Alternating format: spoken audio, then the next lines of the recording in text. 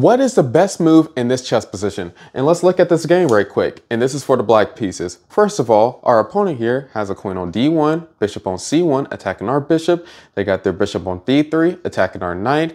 And they have their knight on f3. They're not castled, and both rooks haven't been moved. And they got this random knight on b3, but the queen is defending the knight. So what is the best move for black? Well, we're attacking this bishop right here, and we could do some threats like bishop g1 to threaten checkmate on the f2 square.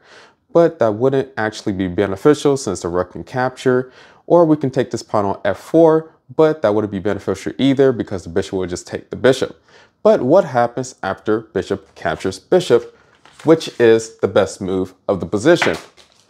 If rook captures the bishop, then the knight goes to e3 and threaten a fork against the king and the queen. If the queen captures on c1, then this queen captures the b3 knight, since the queen was the only piece defending the knight, and that's why bishop takes c1 is the best move of the position.